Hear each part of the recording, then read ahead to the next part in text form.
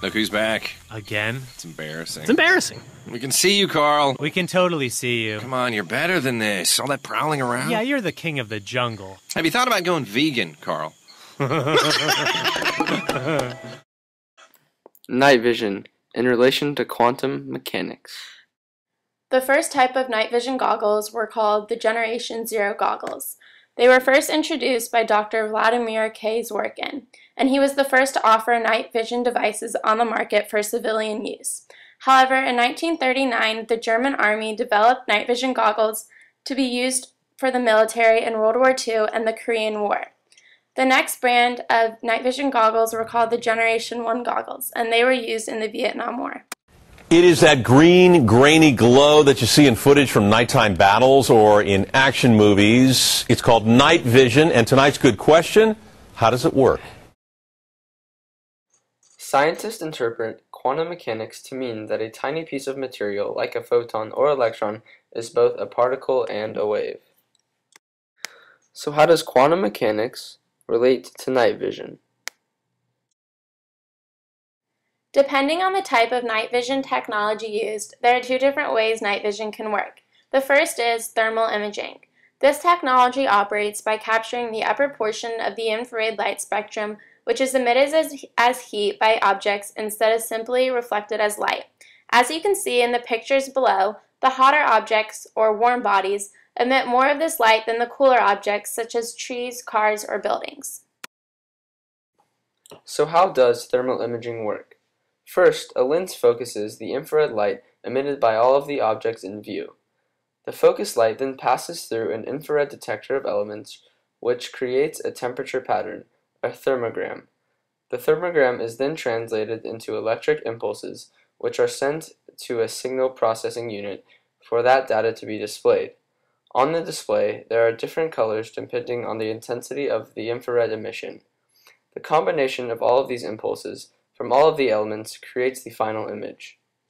This next video shows the effects of thermal imaging as water is boiled in a kettle. Our eyes are detectors and represent the world as we see, as colours. But our eyes only detect a very small part of the electromagnetic spectrum known as visible light or radiation. There are, however, other wavelengths or parts of the spectrum that are invisible to our eyes, such as infrared. Thermal imaging is the ability to see and capture radiation from the infrared light spectrum. Thermal imaging cameras are specifically designed to see and capture infrared radiation waves and display them as a visual image on a screen. When displayed, temperature differences are visible as warm objects stand out against cooler objects or background. Blackbody radiation is the term that relates thermal imaging to quantum mechanics. Blackbody radiation is simply the changes in intensity and wavelength of light emitted as an object is heated. So, it absorbs all the external radiation, so any light from the object is solely based on its temperature. This relates to thermal imaging because in thermal imaging, the upper portion of the infrared light spectrum is also emitted as heat by objects instead of simply being reflected as light. Also, similar to blackbody radiation, in thermal imaging, there are different colors depending on the intensity of the infrared emission. Night vision is awesome. Now, do you want to see something really cool? Of course. Turn off the lights. Industrial strength night vision goggles. Holy Santa. Can you imagine if we had these when we were 12? Even better, we got them when we're 40. You know what's amazing? They're not that noticeable on your face. Right? Yeah. Ah! Another type of night vision is called image enhancement.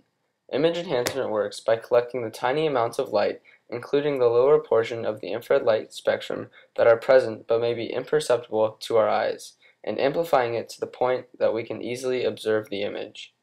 Night vision devices rely on image intensifier tubes to collect and amplify infrared and visible light.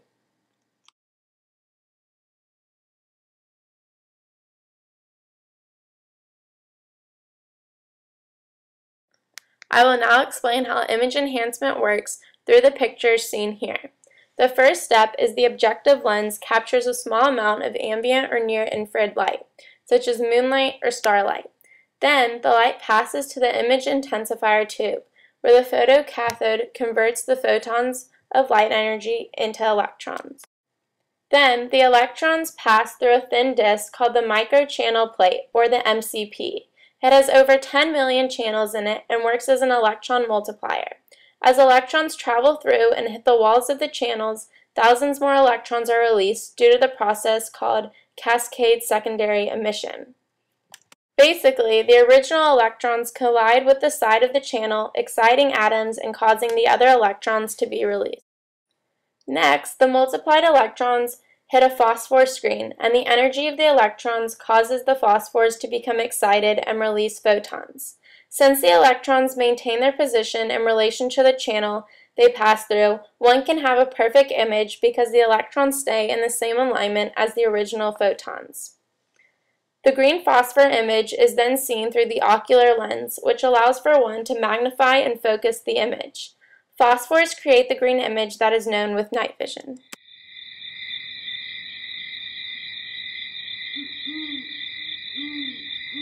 The heart of night vision technology is the image intensifier tube, which amplifies existing light for an impressive intensified low light or nighttime view. Night vision works by taking a small amount of ambient light, such as moonlight or starlight, and converting photons or light energy into electrons or electrical energy. These electrons are drawn through a wafer-thin disk about the size of a quarter, which contains over 10 million channels. As the electrons pass through the channels, they are multiplied thousands of times. These multiplied electrons then bounce off of a phosphorus screen, converting the electrons back into photons, which gives you an impressive, intensified nighttime view. Image enhancement is related to quantum mechanics through the photoelectric effect. The photoelectric effect is when electrons are knocked loose from their atoms by light, resulting in a possible electric current. Einstein proposed that a beam of light is quantized into small bundles of electromagnetic energy called photons. This relates to the image enhancement process because when the light passes through the photocathode, the photons essentially knock the electrons loose, which allows for the transitions from photons to electrons. The electrons then take the place of the photon as the carrier of the signal of the light. The MCP then multiplies the electrons, which amplifies the signal and makes the image stronger.